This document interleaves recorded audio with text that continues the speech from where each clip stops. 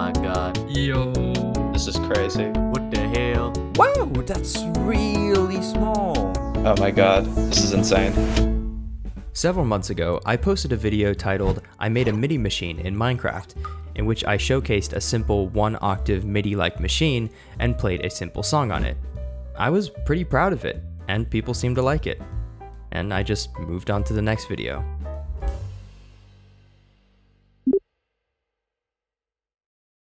Huh. Well, alright, Mooncatcher. Let's see what you got. Needless to say, we hopped on a call and he showed me his design.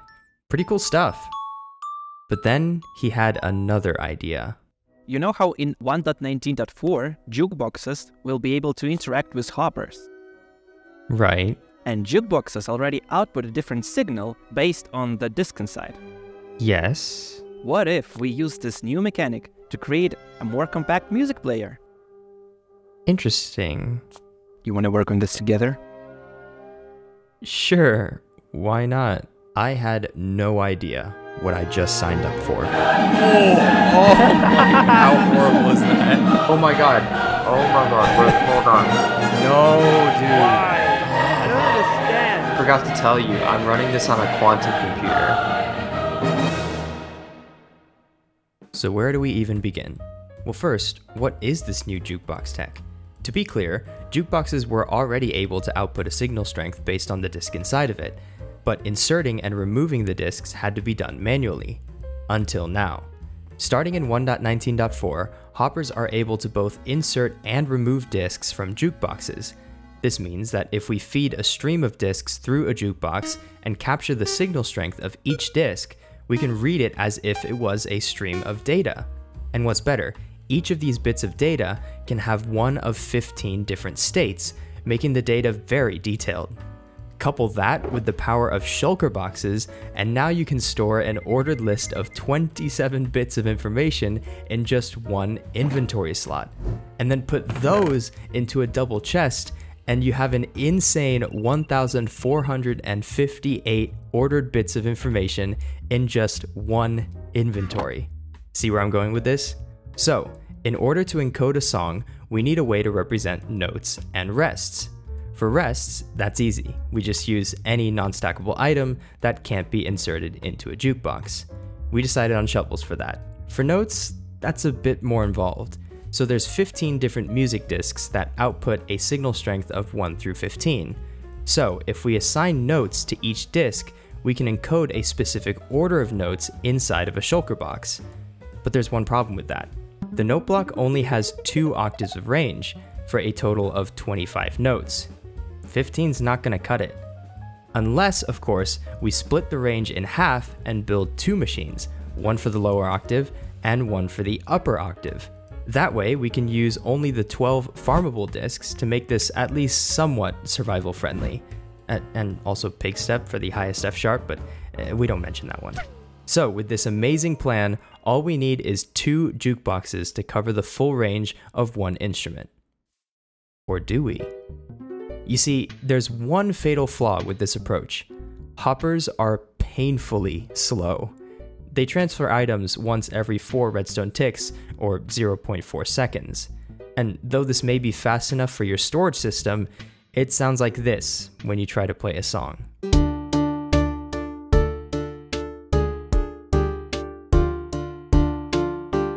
Yeah, that was Megalovania, if you couldn't tell. We can't build this amazing machine only to be stuck with that. So, is there a way to speed this up? Well, yes there is. Enter the Hopper Minecart. This baby can transfer items so fast, once every game tick to be exact. That's 4 times faster than a regular hopper. So what we can do is place a Hopper Minecart right under our input chest, and then split the stream into 2 separate hopper lines offset by 2 redstone ticks to achieve maximum overdrive. I mean, double hopper speed. And now, Megalovania sounds like this.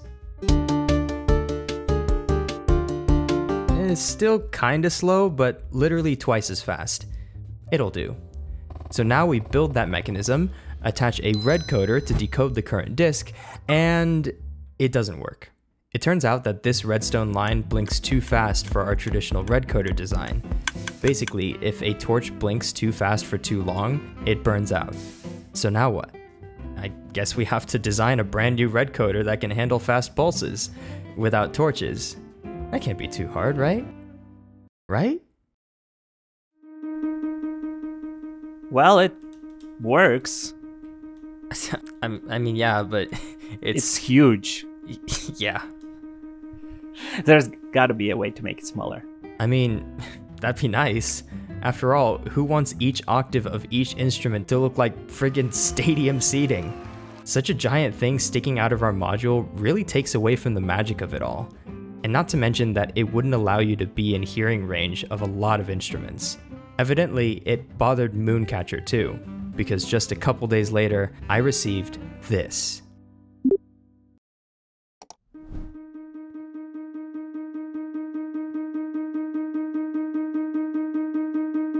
My word, he's done it. Now we're able to play a song.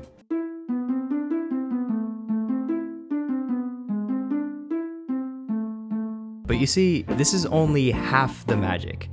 I mean, you don't play a CD only to just throw it away after, right? I mean, you want to get it back. So how do we return the song back to the player? Well, we simply merge the two hopper lines into the same dropper, and then use a 2-tick clock to insert the items back into the shulkers at double hopper speed. It's quite simple, really. It really wasn't, but I won't bore you with the details. So with the song successfully packed into shulker boxes and our egos sufficiently inflated, we were done. We finally had a machine to play back a full-length encoded song and even pack it all back into shulker boxes afterwards. So what's next? I am so glad you asked. Paste the machine all around a central location, hook them up with instant line, and play a song, of course. Let's listen to our masterpiece. All right, hit it. Let's go. Okay.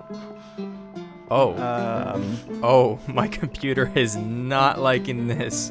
Wait, what? Oh no. Dude, I think I found it. Take a look at this. What's happening? Oh. Oh god, that's really not good. Nothing is as easy as it seems. You see, we thought we had created the perfect machine, but Minecraft had other plans. Y'all ever heard of locationality? It's a word that can make any redstoner shudder. If you've dealt with it, you know the nightmare never ends. My condolences for your quality of sleep. But for those of you who aren't aware, let me introduce you. Locationality is basically when the same contraption or components behave differently based on where they are located in the world. Yes, this is a real thing. This can affect basically any redstone component, but none is more vulnerable than the hopper. Did I say vulnerable? I meant buggy. You see, hoppers are supposed to transfer items on a global clock, and in some locations they do, but in others they just don't. This makes anything involving item transfer with precise timings an absolute headache to work with. And guess what? That's exactly what we're doing here. But we can fix it. It's what we do. We always fix it.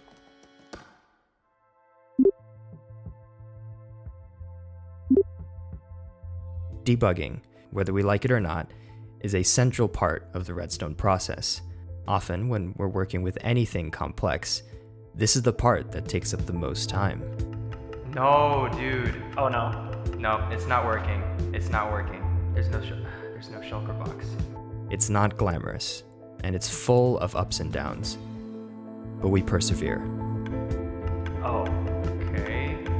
No, that doesn't sound good. Oh god. It can feel like you're stuck in a never-ending cycle. But we press on. Yeah, no, that's wrong. That doesn't work. No. Yeah, dude, this is not gonna work. Yeah. But sometimes, even when you've done all of that, there's no guarantee that you'll achieve the perfection that you're after. And as the months pass and you run out of ideas, reality is there, waiting. Is there anything else we can do? No. No, I don't think so. But at this point, we were 5 months into this project, and we wouldn't give up that easily. So we landed on an iteration that is good enough and decided to ship it anyway, the true engineer's way. Let's try this again. You ready? Yep. All right, let's go.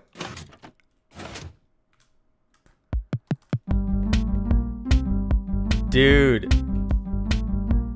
I think. Is it? it's working. Yes! It's totally working. Yes! Let's go. Woohoo! Let's go.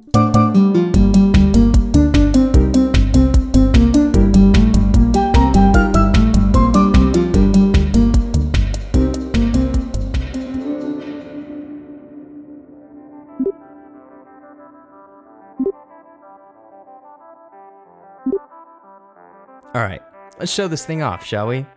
But not in this state. So Mooncatcher got busy with the beautiful decorations while I worked on a script to convert MBS songs into a schematic that we can easily paste into our machine. Shout out to the OpenMBS team for creating a Python library to parse MBS songs, and shout out to fellow creator Sloime for creating the MC schematic Python library. Couldn't have done it without you. This code is available on GitHub, by the way, so you can try it out.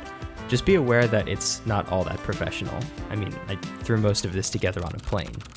So, with the decorations finished and several songs locked and loaded, it's time to flex on some YouTubers. Let's go.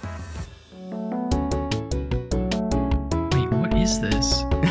Wait, September or something? That's right. Oh, yeah. Now that's the jazzy thing I want to see, you know? Is this like fully encodable? Can you put like anything into this? Oh yeah. Oh my god. Oh shoot, wait, the piano takes up more than one wall. Okay, this has to be like a MIDI converter or something. This is a brilliantly planned project. You knew exactly how this was going to look in the end, and brilliantly executed. So cool. Who needs to make no block songs anymore when you have this thing? This is one of the coolest machines that I've ever seen in my entire life. We do want to show you one more song though. Oh, I'm so gonna get rickrolled. That's exactly what's gonna happen right now. Ready? Yes. No, wait, hold on. Oh, no, I knew it. No. This is a fantastic second song. Bro. No.